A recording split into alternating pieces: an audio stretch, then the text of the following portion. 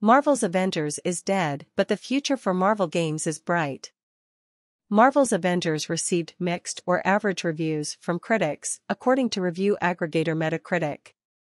Destructoid summarized its 6/10 review by calling the game slightly above average or simply inoffensive. Fans of the genre should enjoy it a bit, but a fair few will be left unfulfilled. Shacknews praised the campaign and unique character abilities, but noted the convoluted and uninspired menus and bug issues. USgamer scored the game 2.5/5 stars and wrote, "If Marvel's Avengers was just the single-player story campaign, it would be amazing." There, Crystal Dynamics sells you on its version of the Avengers and introduces the charming and endearing Ms. Marvel to players everywhere. Combat has depth to it, and each hero truly feels distinct.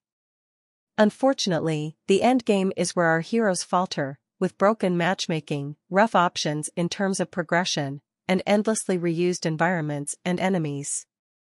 Electronic Gaming Monthly said Marvel's Avengers squanders the potential of what might have been a fun superhero romp by grafting on an annoying, overly repetitive games-as-a-service component. Playing as the cast of heroes offers decent thrills, and the campaign tells an enjoyable enough story, but odds are good you'll get bored long before you grind your way to the top. Game Informer gave the game an 8.75 out of 10, writing, "Developer Crystal Dynamics delivers a powerful superhero showcase that taps into each Avenger's unique abilities to light up the battlefield in thrilling ways, but when the dust settles, it slows down to show a softer, human side that is every bit as engaging, placing a character you wouldn't expect in the central role." IGN gave the game 6 out of 10, praising its combat, superhero flavor and campaign, but criticizing its technical issues, loot system and recycled, repetitive endgame. After staying online for 2.5 years, Marvel's Avengers, the troubled superhero game published by Square Enix and developed by Crystal Dynamics, will finally be dormant from March 31, 2023.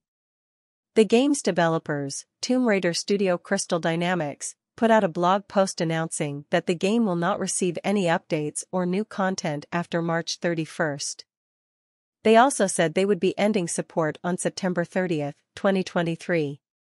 Avengers was the best-selling retail game during its first week on sale in the UK and the US. The game was the top-selling title for the month of September, and second-highest launch month dollar sales of all time for a superhero game behind Spider-Man. The PlayStation version sold 42,979 physical copies within its first week on sale in Japan, making it the second best-selling retail game of the week in the country. Despite initial strong sales, Marvel's Avengers failed to turn a profit for Square Enix, with the publisher reporting an estimated loss of $63 million for their latest fiscal period at the time. In November 2021, Square Enix president Yosuke Matsuda described Avengers as a commercial disappointment for the company. However, he affirmed that service games would be an important focus for the company in the future. Following the Black Panther expansion in September 2021, the game returned to the top 10 of the UK video game chart for 2 weeks.